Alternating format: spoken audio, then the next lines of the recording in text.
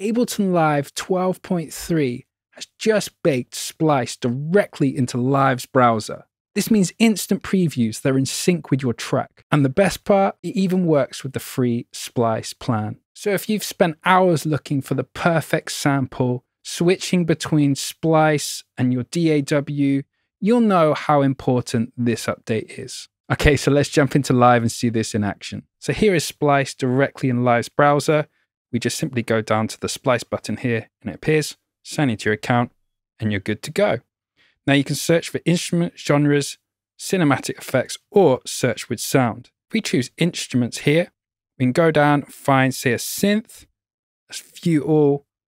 Just like Splice, we can search by key. So if I go C minor, I said the best bit is I can press play in my session and preview the samples before I drag it in.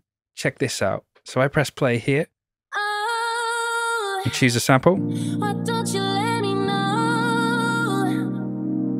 Don't just come and go. If you can see here, that's not affecting my credits. And as soon as I drag it in, that's where it would spend the credit. It takes some time to download, then it's directly in your project. Let's hear that. Let's bring in a few more loops. Yeah. So look there, I've just dragged in a bunch of loops. A song is happening really quickly. Check this out.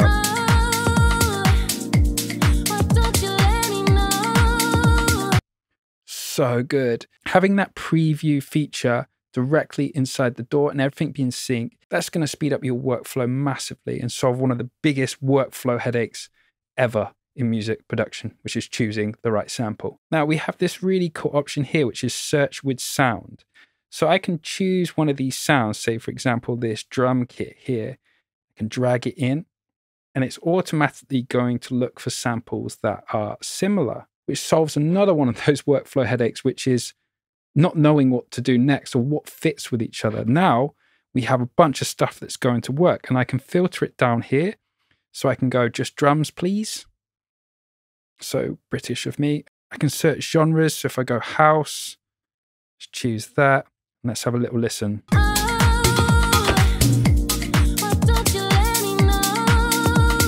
That's cool. That's cool. That's really good. Let's drag that one in. Okay, so samples that I didn't even think I needed. Okay, and you can do this also with your acapella as well. So if you're unsure of your acapella, we can create a section of it. Command E, drag it in. That's going to analyze the key and the tempo and BPM and try and find some loops for you. But is it perfect? Let's find out. So what we got here?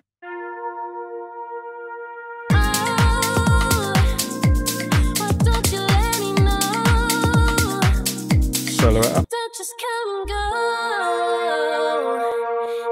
No, it's not getting the key quite right. I mean, I'm not giving it too much harmonic information to play on, but things are heading in the right direction. Like I said, is it perfect? No, but it's fun to play with, sure. And like I said, this works with the free Splice account. So you've got over 2,000 brand new samples directly in Live's browser, all in sync, ready to drag in wherever you would like. So yeah, Ableton didn't just integrate Splice into Live's browser. It fixes one of the most annoying things about modern music, which is sample selection.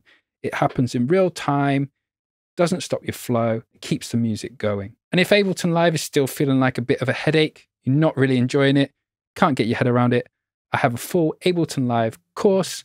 It takes you step by step through all the features using my unique play, create, master system. More on that below. Anyway, I've been Craig. Bye for now. See you in the next one.